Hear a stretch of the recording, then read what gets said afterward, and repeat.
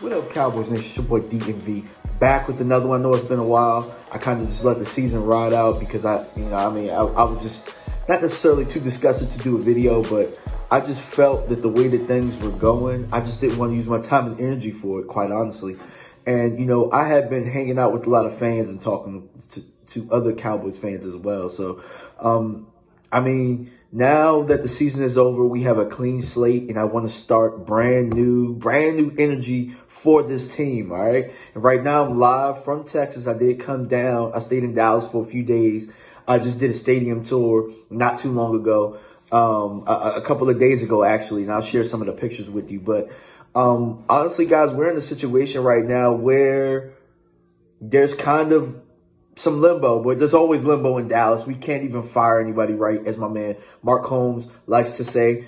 But right now, Jason Garrett is still our coach, but it doesn't look like him or his staff will be back. So I wanted to talk about an article that Troy Aikman, was quoted in on the Star Telegram, and I'll make sure to leave the link in the description below. But here's a couple of quotes from it where he says, why wouldn't you go back to what worked? And basically he was alluding to was the only way that it worked under Jerry Jones is when he had a head coach that everybody answered to. Now, this is something that I've talked about quite a bit.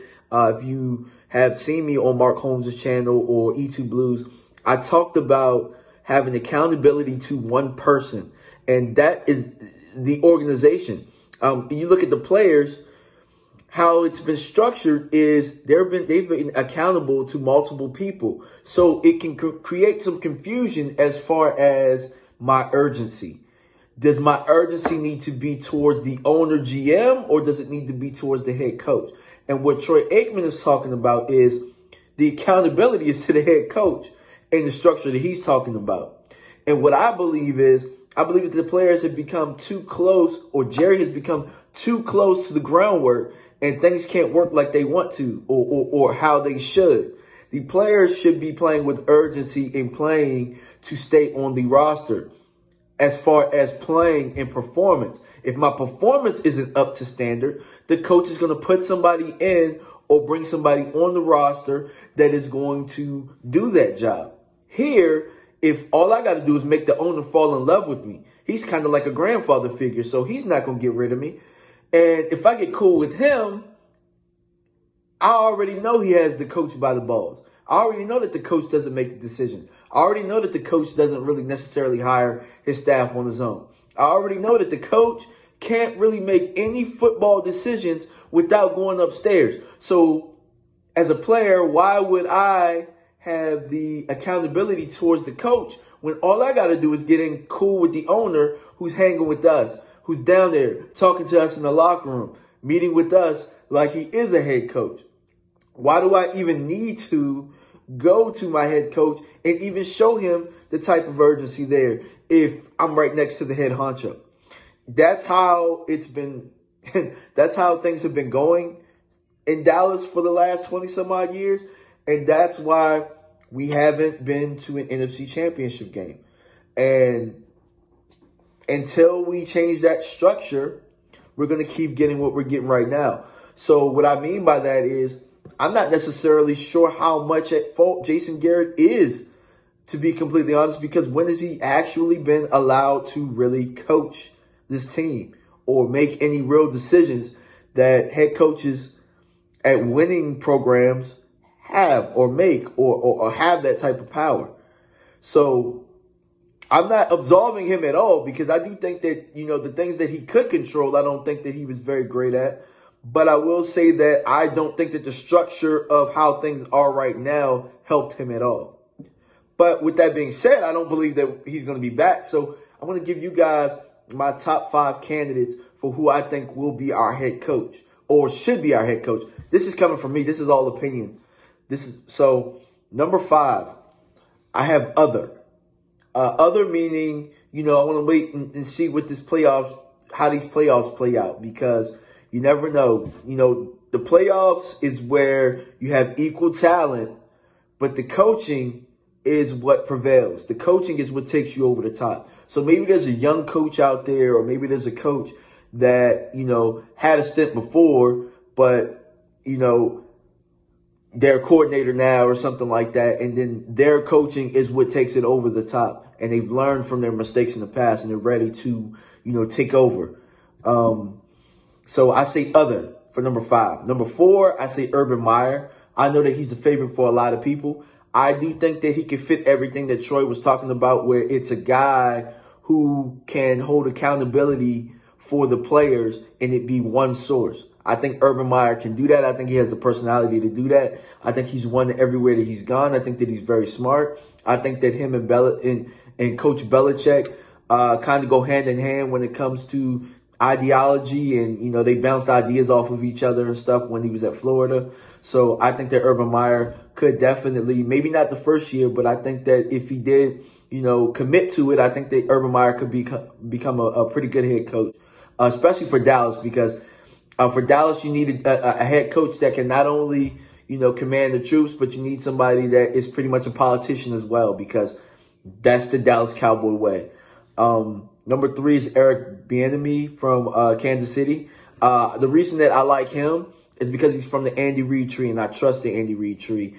And ultimately, we need this head coach to have a great relationship with our quarterback, because, like it or not, Dak Prescott is going to be our quarterback. We need somebody that's going to develop him or put him in a situation to where we're running an offense that is playing to his strengths. Because if we're going to pay him this big contract that we're going to pay him, ultimately, we need to make sure that we take care of our investment. And if you think about the money that we're spending, we just made Zeke the highest paid running back. And then you're going to probably make Dak Prescott a top 5 quarterback as far as money goes, the way that it falls this year. So with your quarterback and your running back taking up a big chunk of the salary cap, even though we're going to have a lot of money in the salary cap, you want to make sure that we have an offense in place that's going to feature both of them and they complement off of each other. So I think Eric Bieniemy would be a very solid candidate there. And while I talk about offense and I talk about featuring your running back and your quarterback, why not let's talk about a guy who is doing that currently in Baltimore, Greg Roman. Greg Roman has done a fantastic job with Lamar Jackson and the other quarterbacks. Another one to be named is Colin Kaepernick.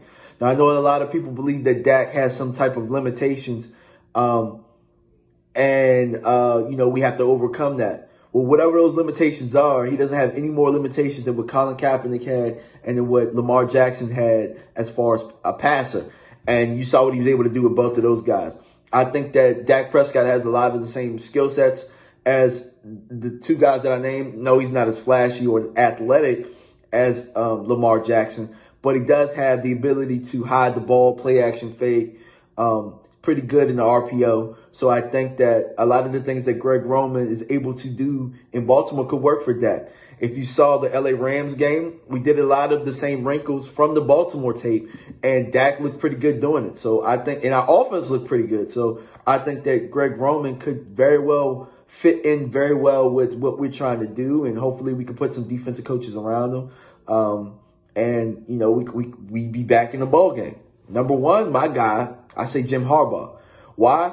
Because, again, you go back to a guy that is really good with quarterbacks, good at developing quarterbacks. We talked about him. He hired Greg Roman, had Greg Roman out in San Fran, had Colin Kaepernick as a quarterback, had Alex Smith. If you saw the jump from Alex Smith from when he was before Harbaugh, when he was with Mike Singletary, and then you see the jump, you know, you see the jump in Colin Kaepernick's game. Now, I know that things aren't working out at Michigan like they are, but in my opinion, I think it's because Michigan just doesn't have the type of players that everybody else does. Yeah, Harbaugh loses the big games in Michigan, but in the NFL, he did a very good job of winning big games.